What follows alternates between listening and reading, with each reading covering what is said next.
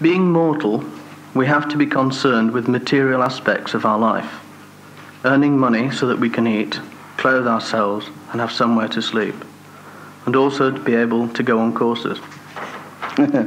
Why is there so often so much difficulty experienced in mundane matters that make it difficult to pursue spiritual goals? And what is the right way to relate to material things from the angle of being on a spiritual path so that we can obtain support instead of obstruction? Good. The answer would be, are you ready for that spiritual support? All difficulties would arise because of lack of readiness. And who says that material needs are not necessary? They are totally necessary. Fine. Now, being on this spiritual path does not mean one must shirk all one's worldly responsibilities. The body needs food. After all, what is your body? Nothing but food. It's the food that's eaten by a person that produces the muscles and the blood cells and all that. And all these things are necessary. And you know the saying that the world owes you a living, but you've got to work for it. You've got to work. Now, work is also a form of spirituality. To do one's job well can lead you to the highest spiritual goals. A doctor does his work dedicatedly and filled with devotion can also become a spiritual path. A shoemaker puts all of his energies and whatever power he has in him to make that pair of shoes to such perfection that in the very making of it he brings forth that eternal spiritual energy that is within him. Now, many people want to be on a spiritual path not with total dedication but with wishful thinking. That I wish I was on this spiritual path, and because I wish that, I am on this spiritual path. Now, a wishful thinker is not necessarily a seeker. Now, that very search you have in you must bring about certain difficulties.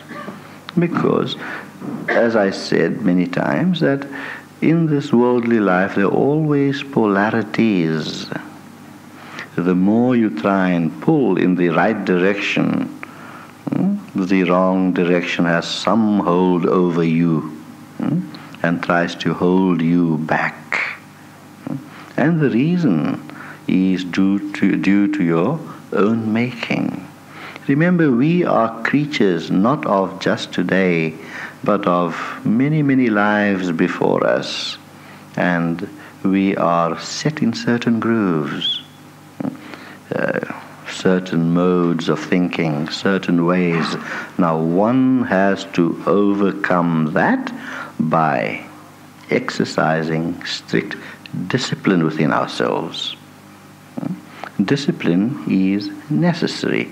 Until the time that we are well established on the spiritual path, then discipline, conscious discipline, does not become necessary, because your life itself is a discipline.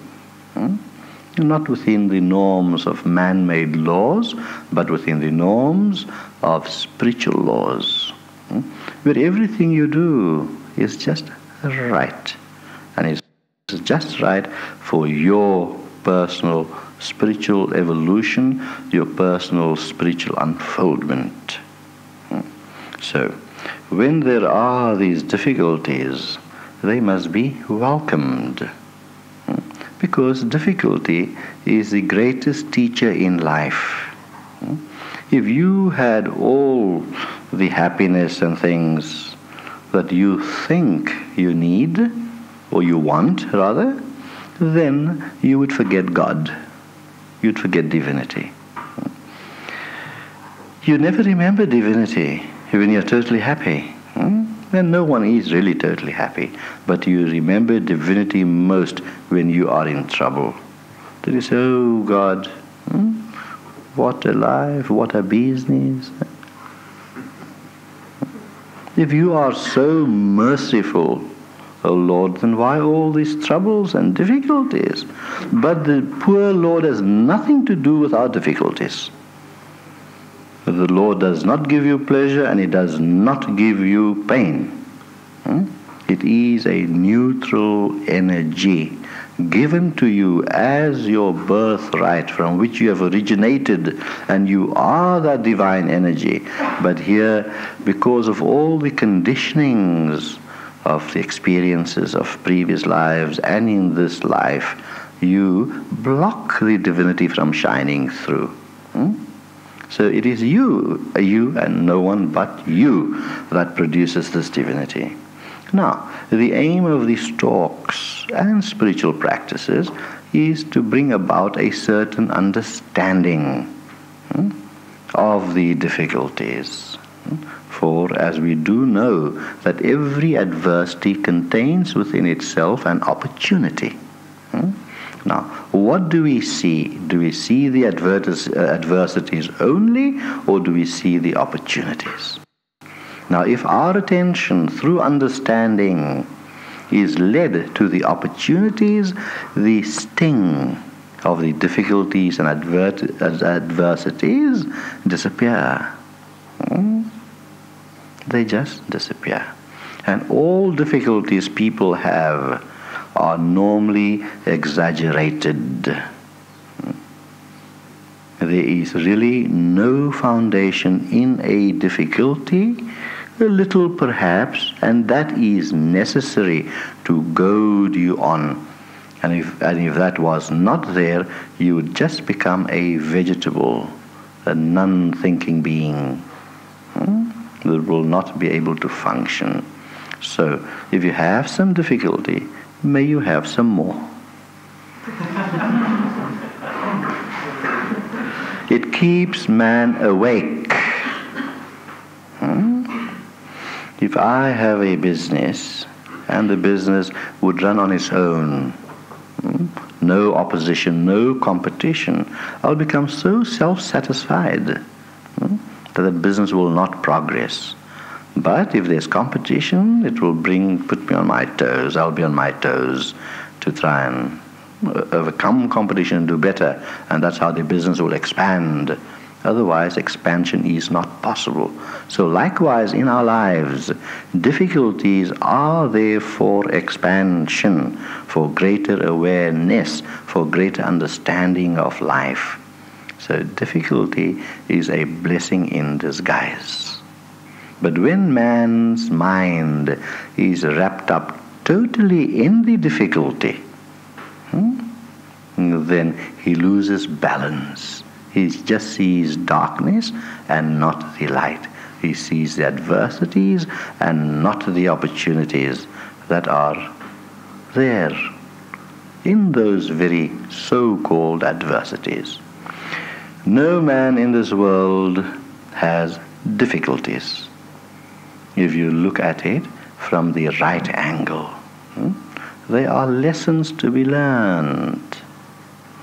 Forever, after all, is life not but a school. If your whole mental makeup, if your whole karmic self was not composed of difficulties, you would have not taken on this body, you would have not taken on this birth. The sole purpose of this life, I'm not referring to great saints and sages who purposely take on life and difficulties like Christ did, or Krishna, or Buddha did, or Mahavir did. They purposely take on an incarnation, a life, to be able to help people and give them some understanding of what difficulty really is, to take the sting out of difficulty. So the snake of difficulty will bite. But if you have taken out the poison from its fangs, it won't poison you. So why should we live poisoned lives and get our minds entwined in those difficulties all the time? Now this comes through understanding. And understandings are, of course, realizations. And a realization is nothing but an understanding gained and assimilated. And when it is assimilated, when it forms part and parcel of the entire process of our mind and body, then it is called assimilation. Then you have really digested it. For assimilation will have no digestion. It is only when food is not well assimilated into the system that you have indigestion. You see. So, how do we overcome these difficulties? Whatever they might be. Fine. Hard work. Nothing comes without hard work. It could be mental work. Until you have reached this stage where you don't need to work hard anymore. You just think hard and things happen. So everything is governed by the mind. And I've told you this many times that a thought is a thing. And if that thought is well concentrated, and that is why you have been given the Tratak Practice, the candle practice, whereby without concentrating you gather all your mental energies to one focal point, which brings about visualization. If man can visualize anything he wants, anything he needs, that very visualization is a subtle happening of that which you want. And that very visualization concretizes itself in what you want. Say a man wants to attain God, or rather he wants to make £1 million. Now this is possible for everyone. Within 5 years you can do it. Is your thought force strong enough? Is your yearning strong enough? Have you got that burning desire whereby you want to put in all your energies to that aim in view, to that goal? And you'll find that your mind will be so conditioned that automatically, because of the conditioning of the mind in that direction, and because of bringing all those thoughts together into one force, things will happen to you without you even consciously wanting it to happen. That's the secret of worldly living. Therefore, we do the candle practice, which is a very, very important practice. It has been practiced for thousands of years in the East, where all the mental energies, without effort, are gathered together into one focal point. And once one becomes habituated in that, then everything we do in life will always become a focal point with total concentration. So, we have one difficulty. You need a roof, shelter, you need food, you need clothes, you need this, that. Now, let that not be wishful thinking. But I want to do something about it. Because when you translate a thought into action, you are automatically implanting that thought further and further into your subconscious. So that not only in the waking state, but also in the sleeping state, it works and helps you along. We have these experiences that anything we think about comes into reality. So there is no difficulty but our failure to see the beauty of the energy that is within us, not understanding it and not allowing it free rein to play. And that is what is meant by nature is always supporting us, but we block Mother Nature from supporting us. That is the trouble. So, why dwell on difficulties? Dwell on the opposite of difficulties. Think of those. Develop constructive ideas. If someone's business is running at a loss or is in the red, it is not going to help thinking of the red figures on the bank statement. No. What am I going to do to overcome it? I am not going to wait for any spiritual signs and all these things that will fall out from heaven. There's no such thing. Mental quirks. We do not wait for signs. Do or die. I want to be out of this problem, and I'm going to do my best to get out of it. Even if I have to work 24 hours of the day, and I'm going to get out of it. Now, if one has that aim and that determination, there are no difficulties in life. So, firstly, we have to understand that these difficulties are created by me and no one else. There is no outside agency. You'd say, oh, a friend of mine did me down. Really speaking not. You attracted that. Yes, always. Always. Because if you had that resistance, that external force will not affect you.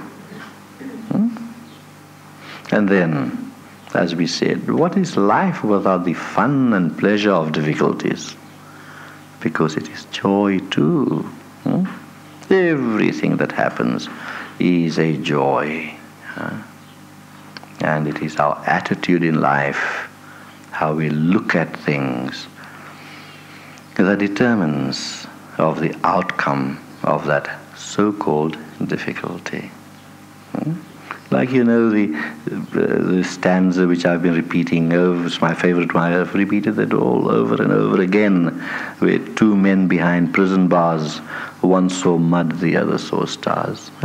I've repeated that 1,000,000 times. I love it so much. Two people in the same circumstances, meaning the same difficulty, but one could see the glory and the other the gloom. So, that is the way out of any difficulty. I knew a man that used to do door-to-door peddling. And he tried to work on the sentiment of people. And afterwards they nicknamed him Uncle Bad Luck. Every time he used to come and knock on someone's door to sell something, he said, oh, there comes Uncle Bad Luck. An old man. And he built up such a resistance and aura around him that he might have the best things to sell at a reasonable price, but nobody would buy. They just shirk away from him. And that's how his nickname stuck. Because he went with a negative attitude. These people are not going to buy, but let me go. You see how wrong. Then, I've heard of a Jewish friend. He used to sell corduroy cloth. Now, corduroy cloth has a smell to it. So knock on the door, and the lady of the house would come. And this is lovely cloth, madam, reasonable price. I got these things as a bargain. I gave it to you. And the madam at the door would say, oh, but this cloth stinks. He says, no, madam, cloth don't stink. I stink. So that forceful, positive attitude made his sales for him. Same thing, applying for a job. If you go there with the idea, oh, I'm not going to get this, you are not going to get it. They say, oh, I'm definitely going to get it. You look at the boss in his eyes and tell him, you're going to hire me. Yeah. You don't say it aloud, perhaps, depending what kind of person it is. But have that in your mind. Before you go in for the interview, you just do 5 or 10 minutes of Guru Shakti. Feel invigorated. There's a power of grace with me too. I'm not alone. You are not alone.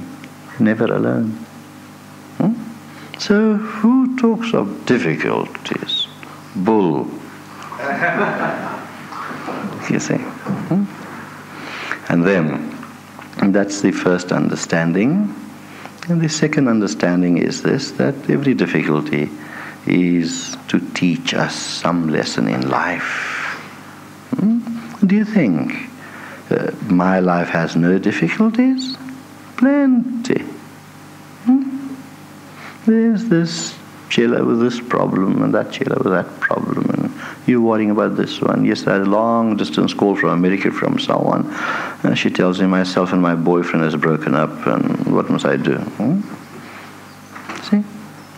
Difficulties. So I explained how to overcome that and what to do and how to develop the attitude whereby the sting would be gone.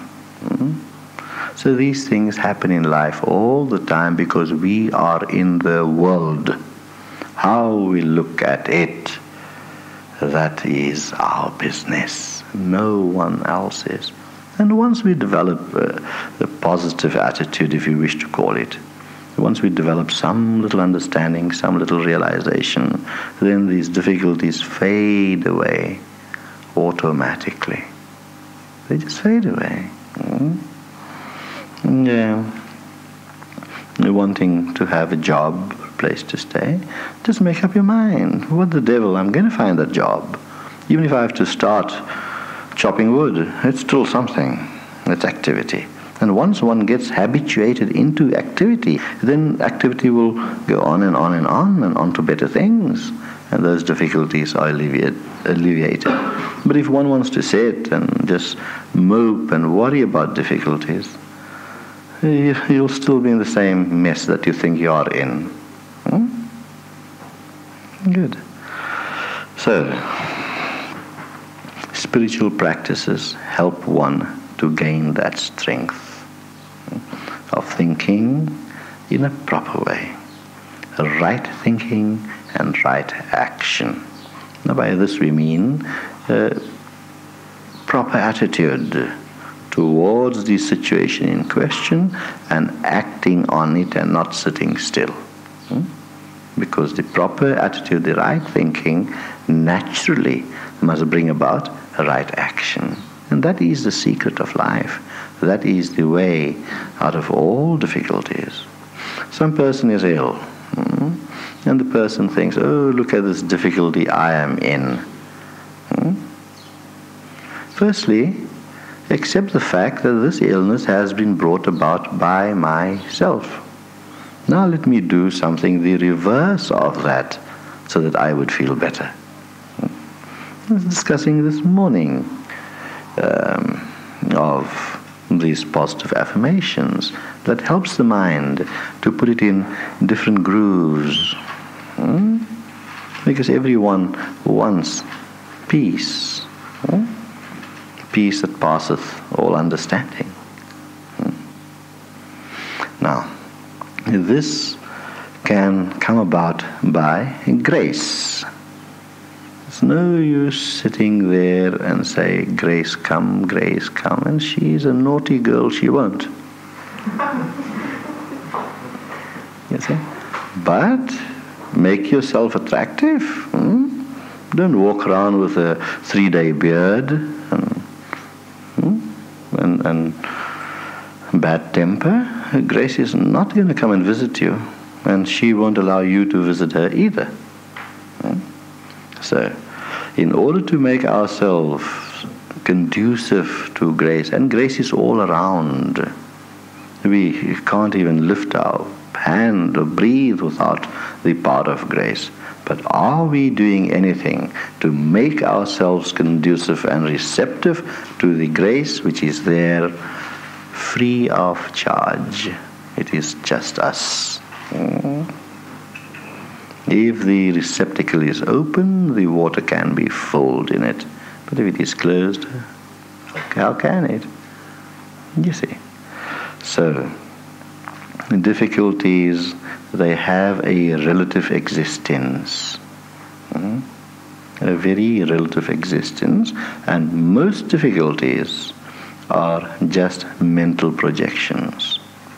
People find difficulties where there are no difficulties in reality. It is an assumption. Fears, for example, is such a difficulty too. It produces difficulties. And what do people fear? What's going to happen to me tomorrow, day after, day after? No, that is not the way of thinking. Think of now, today. What am I going to do today? Forget tomorrow. And those difficulties will disappear. It's such a simple thing. And psychologists make a very big thing of it. They do. Now, these difficulties, as we said, are necessary to keep people awake, to keep them alive. Because you will always have in the entire universe the principle of expansion and contraction.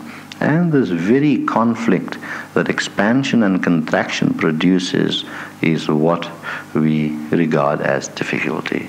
Because conflict is difficulty. Now, the conflict itself exaggerates the difficulty.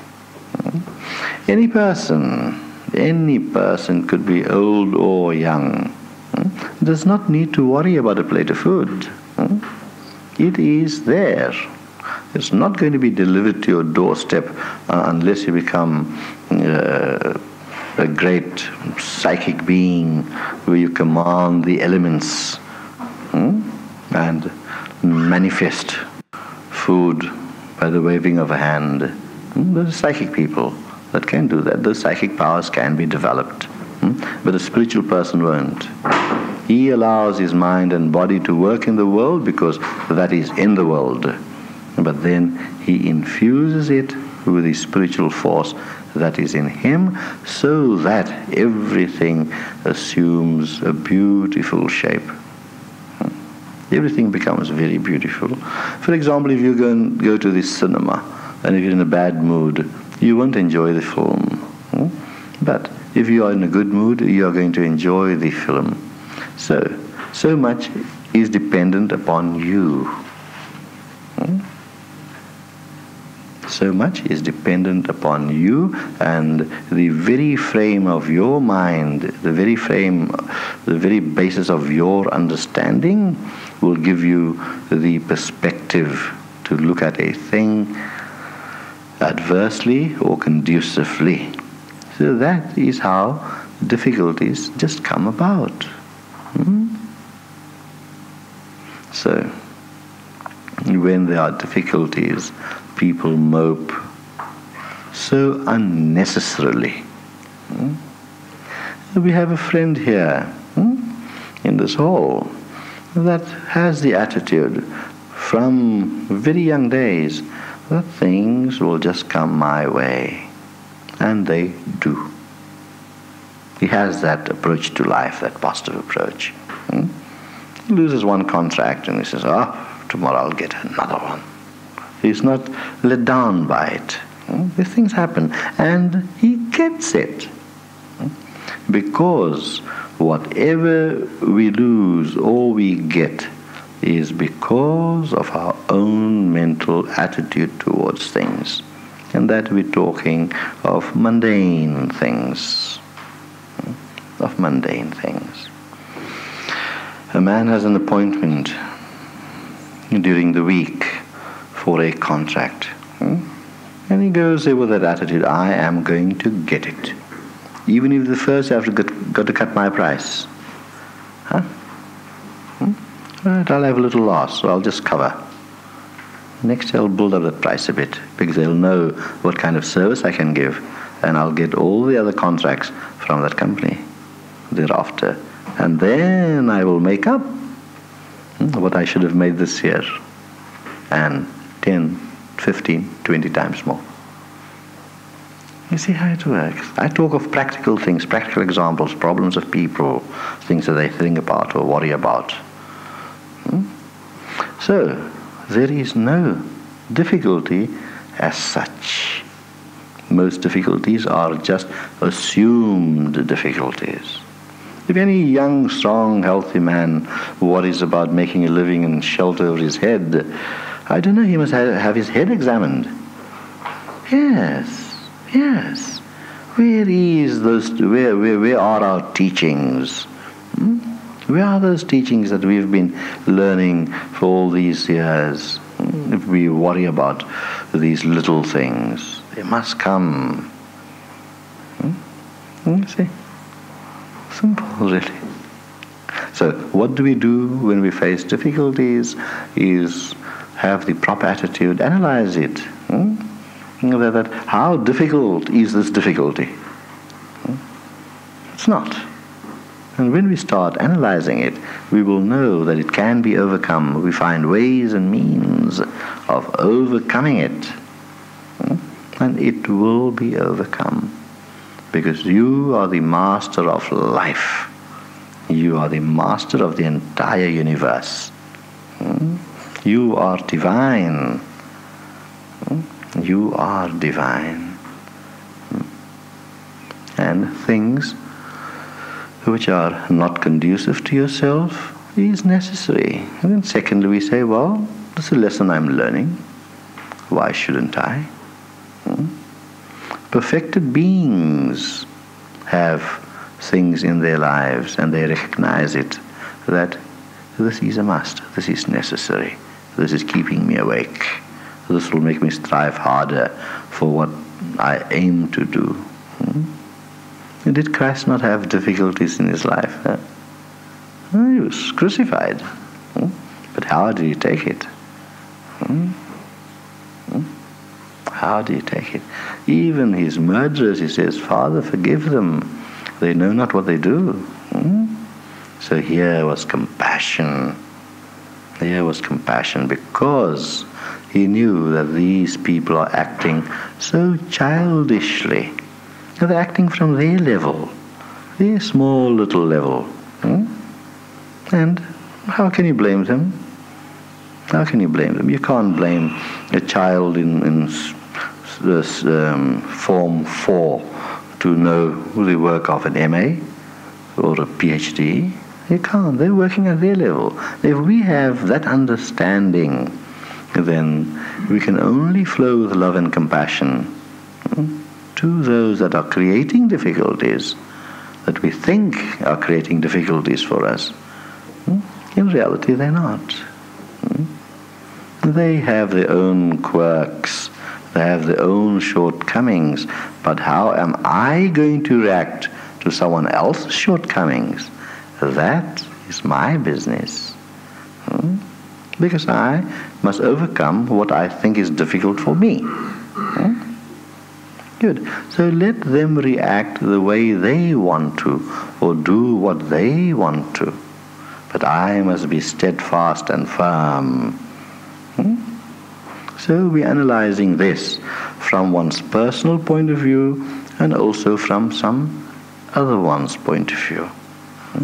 And if we can love others deeply enough, sincerely enough, then even they that produce difficulties later, as they learn more in life, they say, oh, we are so sorry that we did this to such and such a person. And that is a great learning for them too. So by your love, you are teaching them also. You're teaching them also. You're also uplifting them in spite of them producing difficulties in your path. Now, is that not a great act of charity? So, to be charitable is not putting a silver coin in the collection box. That's not charity. It helps along. Helps along a bit. But that is not real charity. Real charity comes from giving of oneself totally with love, even to thine enemies. Now, these theological principles have great value. The whole idea is by spiritual practices to rise above the difficulties. The waves on the surface of the ocean do not bother or disturb the calmness that is deep down in the ocean. So we have to reach a deeper level within ourselves by meditation and spiritual practices, we reach that level. If we are established in meditation, we reach that level, and then whatever happens on the surface means nothing. And when we have that attitude, and reach that calmness within, then all the surface thing assumes no importance. And actually you help the waves to become calm, because the surface waves to become calm, because you have the calmness inside. You see? So simple, so simple. A simple point gets lost. We always try to achieve that we find difficult. But we start with the simpler things of life. When that simplicity is realized, then everything around us becomes simple. Because divinity is simple. It is uncompounded. It is not a mixture.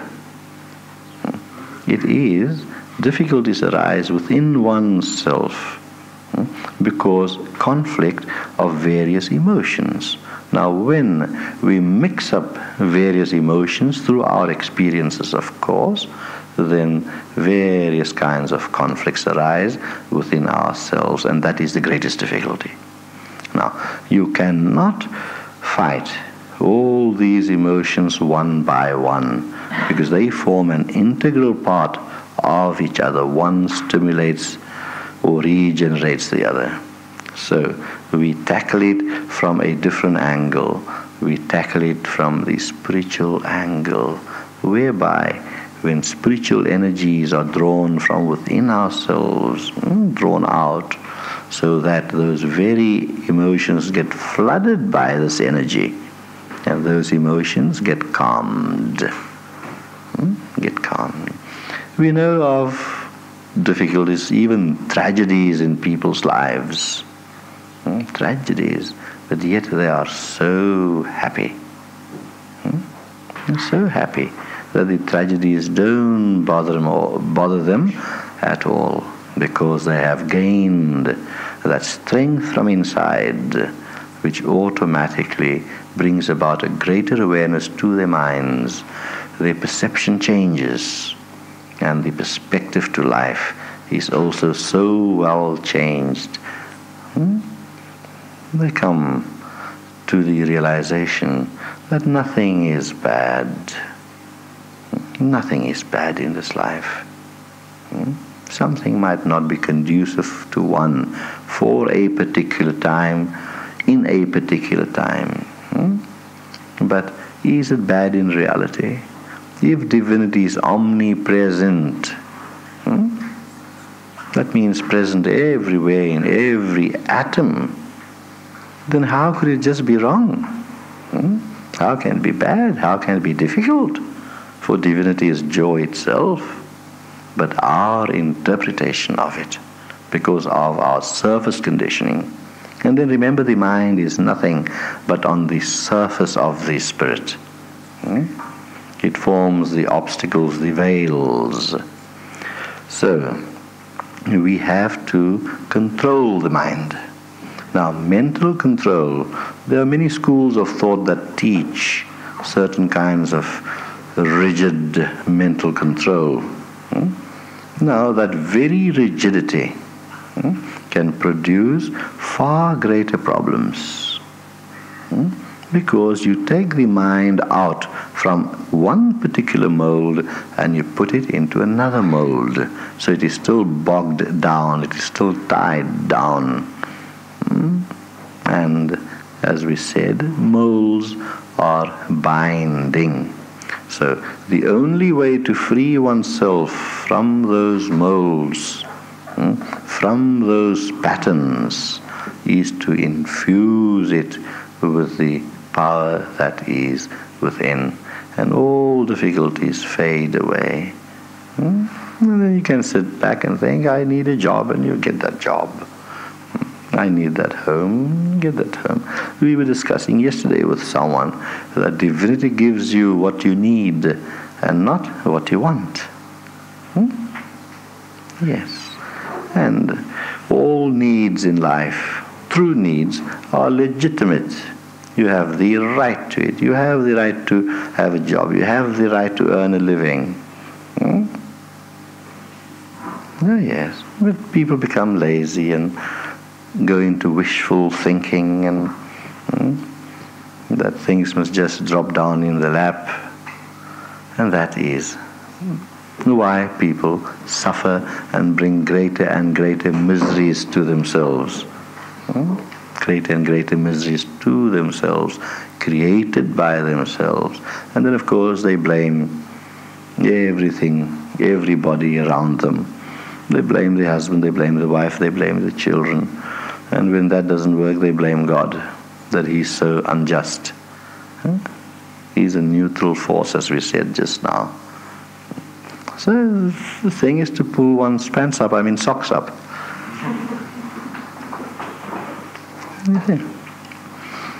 There was this, to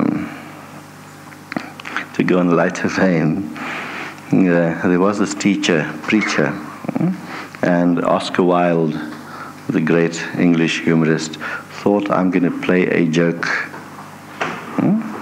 on this preacher. So after the talk was over, the sermon was over, Oscar Wilde said, oh, that was very, very beautiful, but everything you said, I have it, every word you said, I have it in a book. So the preacher says, that's impossible. That's impossible. How can you have that? My talk is not published in any book. He says, no, I've got every word. So the preacher says, show me the book. So he said, okay, I'll send it to you tomorrow. Every word, I've got it in this book. I'll send you tomorrow. And then next day he sent a book. It was the dictionary.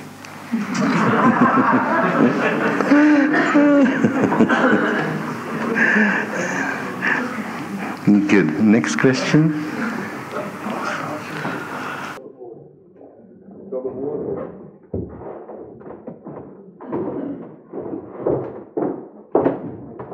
And then of course this one fellow fell asleep during the church service. So we said, Robinson was snoring so much during the service. So the other fellow says, I know, he woke me up.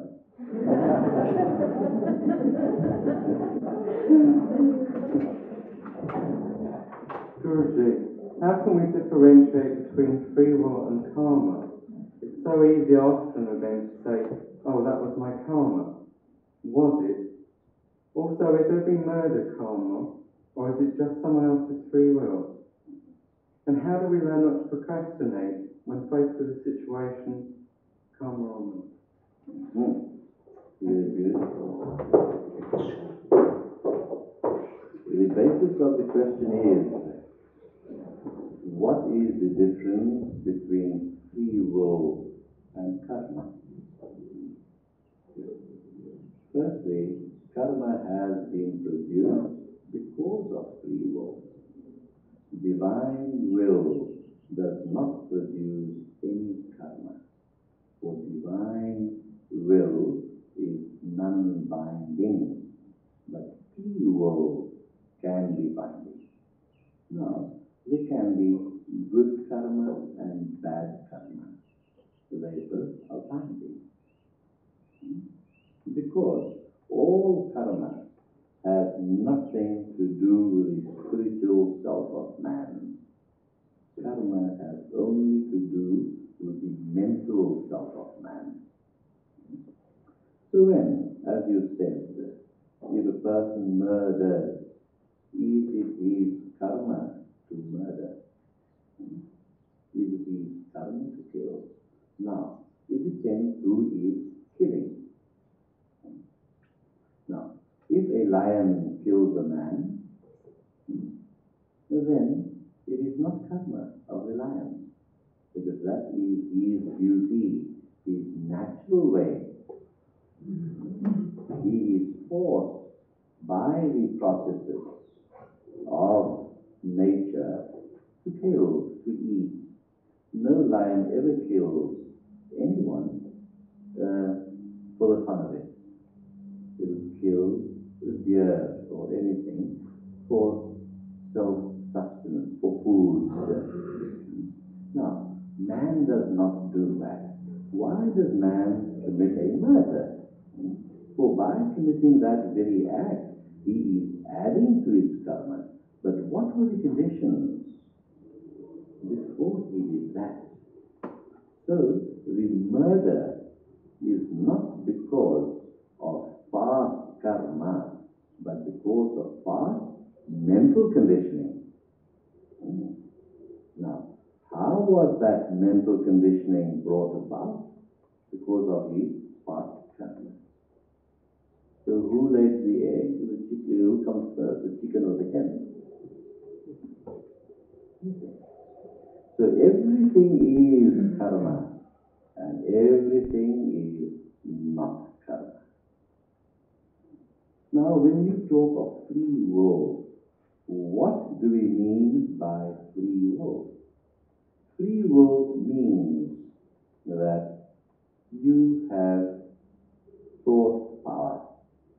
And because of that thought power, you have the freedom to do what you like. That is free will. You decide on something, good or bad, and you do it. You do it because of free will. Now, karma does condition free will, for it is because of your past experiences in life and in previous lives that you can think in a certain manner. Now, if your experiences in life and conditioning were such that it would make you think today of doing good work, of helping people, constructive work, then you'd be doing constructive work spontaneously. But if your condition is such that you do destructive things, then that too is done spontaneously. Many a murderer, at least all of them,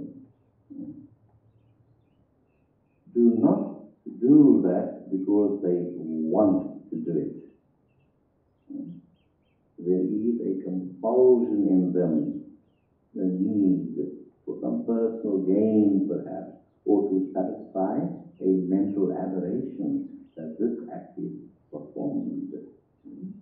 There is this imbalance in the subconscious mind that comes to the fore in the conscious mind that makes him perform this action, although the conscious mind will argue the pros and cons. The conscious mind will stop him from committing a certain act, but the conditionings of the subconscious will override the conscious thinking, and he will do that. How much is he to blame for that? He is to blame not because of his conscious self, because his conscious self is in conflict, but he is to be blamed for his subconscious self that contains the seed and the force for him to override the conscious pros and cons and make him perform the act. So, the subconscious levels that are there contain all these thought patterns and experiences. He might have had some experience where he was hurt or even killed, and then the subconscious that lingers on after the body has been discarded wanted revenge. And that very sense that is born within this pattern is what we know as compulsion. Now, how is he to curb that instinct? How is he to stop from committing that act? Because if he does not commit that act, he can go insane. And most of these killers are in reality psychopaths. How is he to curb that? If he curbs it consciously, then he will suffer the depressions in himself which will drive him insane. So, this is where the conscious mind, although forced by this inner compulsion, can do something. Can do something. When the conscious mind argues the pros and cons of some willful act which we call free will, willful act, so that person needs help. To help, not to alter his subconscious mind, but to strengthen the good thought in his conscious mind, so that that person himself can get that good thought deeper down and alter the subconscious pattern. Then he will not kill. Okay. So, many people that have these tendencies, I believe, should not be jailed, but should be treated. Now, what is the free will's relation to karma? Can you alter your karma with free will? No. You can't alter your karma. For what you have sown, you will have to reap. But you can put the same momentum in a different direction. The same force that is there within the subconscious can be diverted into a different channel very consciously. And for this again, great understanding is required. That means that we are not changing our karma, but we are changing the force of our karma. We are changing the direction, rather, of our karma. For what has been wound up, and karma is only a winding up, that has to be unwound. How it is to be done? So that is the question.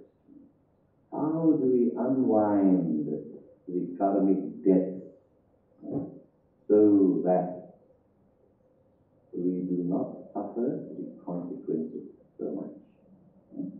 I've said in some talk somewhere that if you kill 10 people, it would not mean that you will have to be killed 10 times.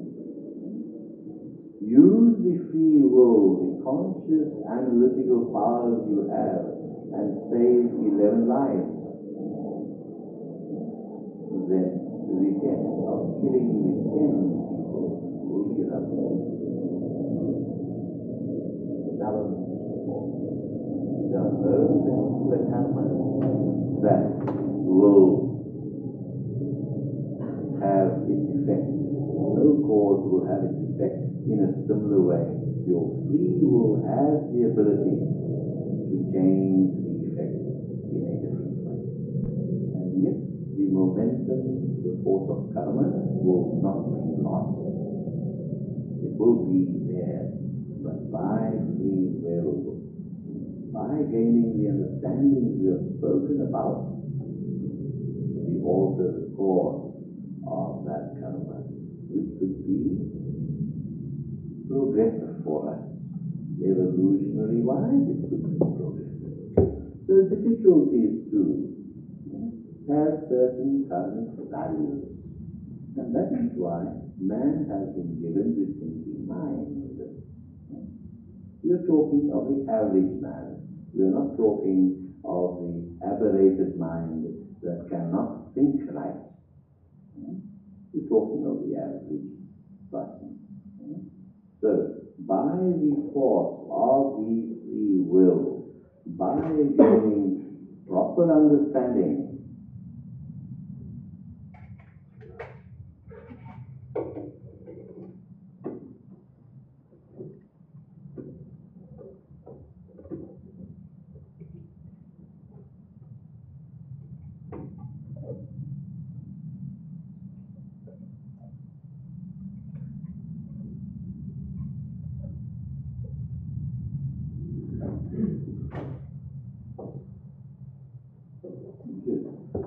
so by the proper understanding and the force of his free will, he changes the course of his karma. Now, how is this understanding gained? There are so many ways. Understanding can be gained, knowledge can be gained by good advice from those that know. It has to be convincing for the mind to be pleased. That is one way to approach it. The other way is surrender. Where you say, not my will, but thy will be done. Now, free will is always ego-orientated. We call it free, but that's a misnomer. The will is not free. The will, which we call free will, is just a reflection of our personal conditioned ego. So instead of free will, it would be more appropriate to call it ego will. It is not free to sound. For underlying that ego, there is still a divine will. There is still a divine will. And in order to develop that kind of surrender, where we can truly say, thy will be done, it would mean that the so-called free will has to merge into the divine will. Otherwise, it is just thinking uselessly, of no avail or value. Now, what is the procedure and how do we merge the so-called free will into the divine will? It comes about not by annihilation or destruction of the ego, for that is impossible. The ego can never be destroyed or annihilated. But the ego can be clarified, made more cleaner, more transparent, so that by spiritual practices, when our egos becomes transparent, the light of the divine will shine through. So when the light of the divine will shines through, it overcomes the ego will, which we term as free will. And when that is overcome, there is a spontaneous surrender. No surrender is ever true or total by the free will itself. It is just a repatterning. We say, I surrender my will to thee, let thy will be done. That is a mental concept, and it is bluffing our own minds. Because tomorrow we go and do according to what our ego will wants to do.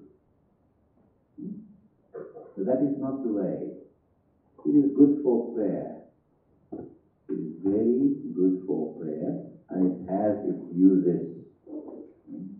Where in that moment, in that utter emotional state, when all is lost, that's the only time people do it. When all is lost, you say, oh God, take my will, let your will only be done. As good as a prayer, as good as an affirmation, it does help. It could be a path. You're on the path towards surrender, but it is not surrender. Surrender is a thing that has to be totally spontaneous. Otherwise, it is a conditional surrender with so many strings attached. When do people want to surrender their free will to the divine will? When do they want to do it? Only when they're in trouble. When they've hit their head against the wall, when they can't find any way out, all the doors are locked, which incidentally they have caused it to be locked. Then they say, oh God, I surrender, you do now. And that's a very important point. I wish more doors can be locked. More doors can be locked. Because you reach that stage of utter desperation. So what have you reached there by saying, thy will be done? You have reached desperation, not surrender. But this desperation, as the stepping stone, can lead one to surrender. Because in this desperation, you feel helpless. You feel totally helpless. You don't know what to do, so then you pass the buck. Your will now. But at this moment of desperation, when mind and body is powerful, then divine will enter. So, what is the stumbling block that produces what we call free will? And what is the mind? But your ego self. I want to surrender my ego to God. Impossible.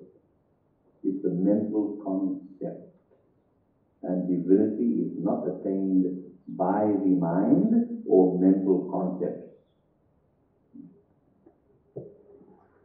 It is not attained that way. It is attained when you reach rock bottom. An alcoholic, he is so much in his compulsive drinking. It becomes a disease to him. And he says that only when he reaches rock bottom that he changes his lifestyle, that the compulsion goes away from him. Then he stops drinking.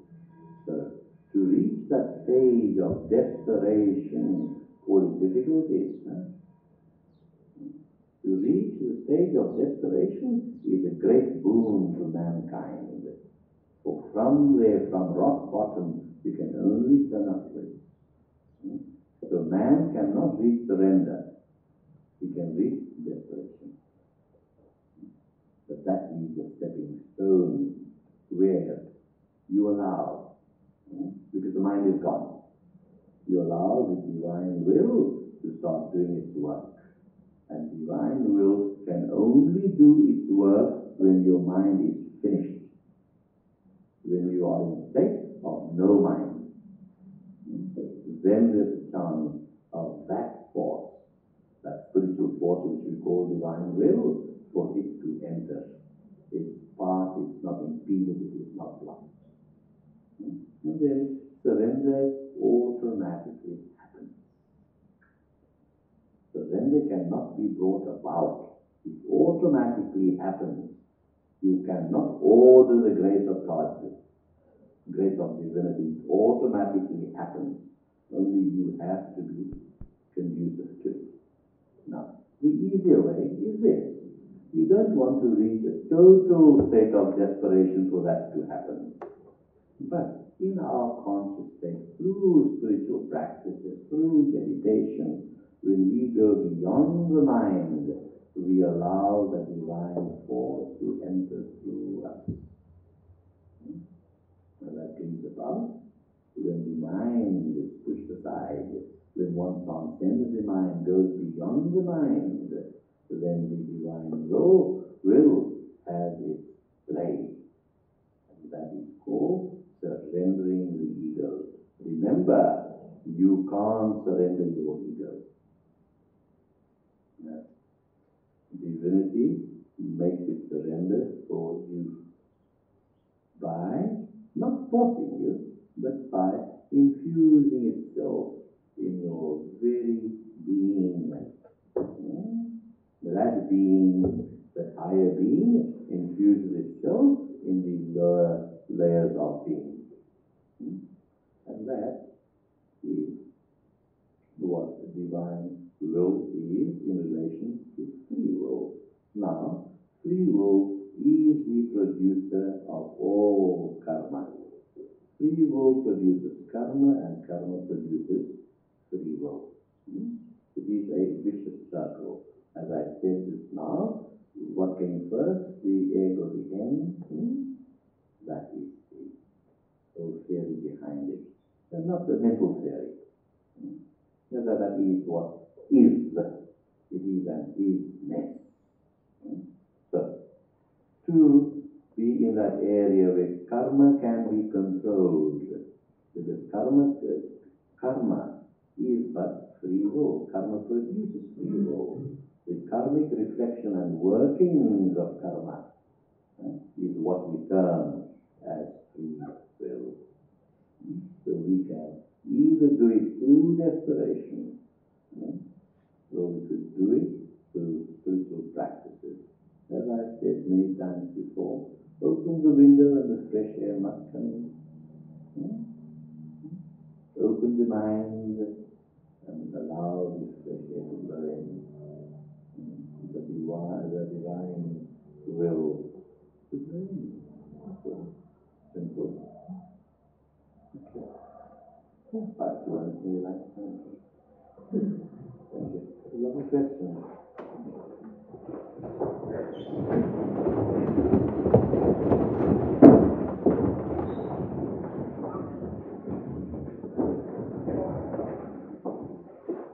Has anybody got some bronze polish doing?